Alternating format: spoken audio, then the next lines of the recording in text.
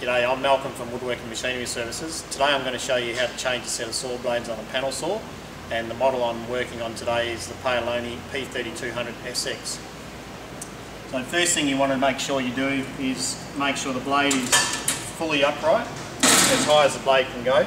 That way it's easy to get to the flanges. Some machines have an Allen key to lock the shaft in the centre of the shaft itself. If this is the case, make sure that there's no dust in there, give it a quick little blowout. In this particular case we have a locking pin in the top of the table, so once you've got the locking pin depressed, you can go ahead and release the blades, making sure that when you do this your hands are free of the scribe blade, as you don't want to remove any skin off your knuckles, of course. So as you can see, the nut generally comes off quite easily.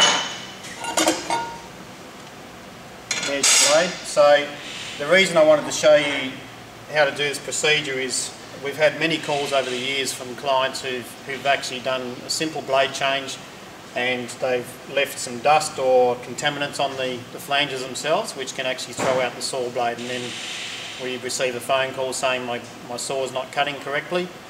And it's sometimes as simple as contaminants on the flanges. So it's very important to make sure the flanges are very clean. If there is any contaminants on there that won't wipe off with a rag, just use some steel wool or some emery paper, some very fine emery paper of course.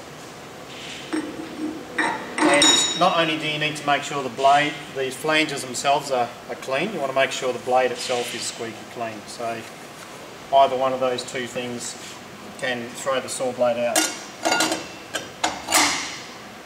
Obviously take note of the direction the blade goes on, as again we've had clients put blades on the wrong way, which sounds silly but it does happen. So as I'm just finding the pin again. When you do up the blades, you don't need to over tighten them, as they are self-tightening. The main saw blade is always a left-hand thread. The scribe blade is a right-hand thread on the nut. As you can see, the scribe blade rotates in the opposite direction to the main blade. So it's as simple as that, and I'll show you in another video how to do the scribe blade.